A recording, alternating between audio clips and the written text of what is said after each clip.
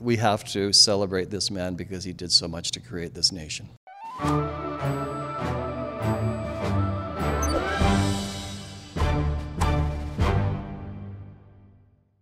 Well, folks, I'm standing in front of a delightful pub in Kingston, Ontario. It's called the Public House. Until very recently, it was called the Sir John A., and for good reason. Sir John A. Macdonald, our first Prime Minister, had his law office here for 11 years before the birth of Canada, in fact. However, these days, in the social justice warrior set, Sir John A. Macdonald is linked to the Indian residential school system, and therefore he is Prime Minister non grata.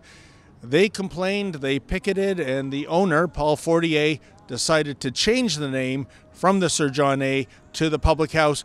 We're going to go inside, find out what happened, what went down, and why Mr. Fortier decided to acquiesce to their demands.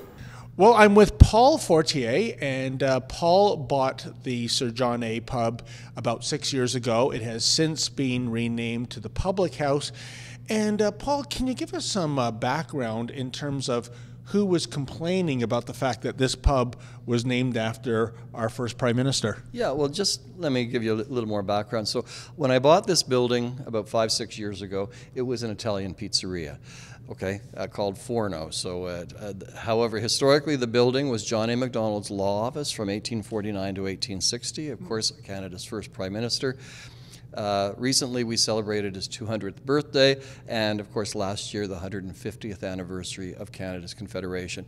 Note that Justin Trudeau said it was our 100th anniversary, so I remember that. It's the 150th anniversary, Justin. So, you know, we wanted to celebrate Canada's first Prime Minister and Sir John A. Macdonald, you know, Kingston's most famous citizen. Okay.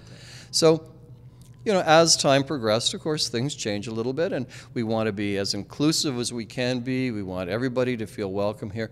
And Canada's Indigenous peoples said they didn't really feel quite welcome coming in because of the name Sir John's Public House.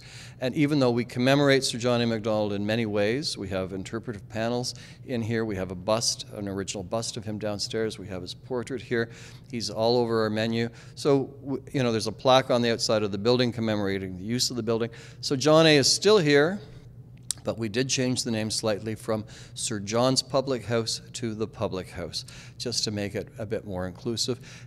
Last year was, you know, sort of the year of reconciliation, and we wanted to take a small step towards reconciliation, as most Canadians, I think, want to do. And when we talk, Paul, in this context about reconciliation and Sir John A. Macdonald, I guess some Native protesters say he's connected or attached to the residential school system. I'm just wondering, when you say that, you know, Natives might not have felt, you know, comfortable or welcome here, are we talking, you know, all Natives, or is it just maybe some, you know, activists in the Native community? I would say we're talking about an extreme segment of the Indigenous population who are activists, and this was an easy target for them. But you know, in retrospect, too, we wanted to take a move, a small move. It's not as though we've thrown John A. Macdonald out. I mean, he's my hero. I love the man dearly.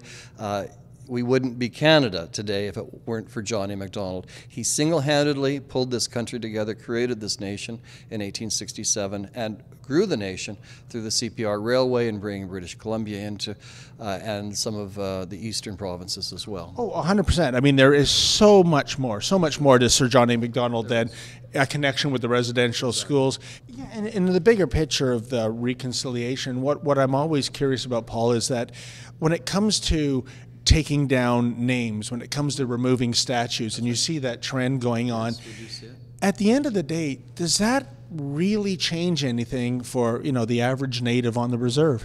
Yeah, no, it doesn't. It is a step towards reconciliation, and here I'm a pub owner in the middle of downtown Kingston. What can we do to contribute towards reconciliation? And this was a small step that we took that was symbolic. It ended up being much bigger than we ever anticipated it would be. I mean, it was national news for, you know, several weeks.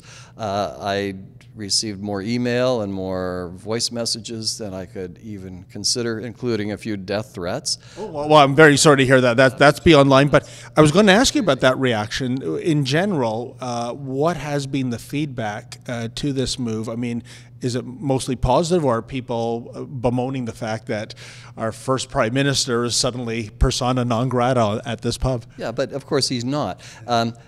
Sir John A. will always be commemorated here. He will always be respected. We're just looking at a broader picture here. I'm a historian. I was trained as a historian. I worked at the National Archives for 21 years. So, you know, I know Canada's history. I have great respect for it.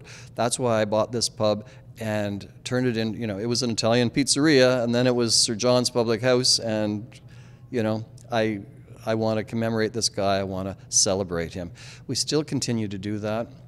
So we haven't disregarded him, but we have made a small change to the name in the spirit of reconciliation to make the place more welcoming to a broader community. We want. And are most people thumbs up on the change, or are they upset? There are a few people that are very upset, that feel that we have disregarded Canada's past. But if they knew me personally and saw what we do here, these are people who have never stepped foot in this place. They would know that that has not happened. Hey folks, have you heard the news? The Rebel has a brand new app. Please download it and take the Rebel with you wherever you go.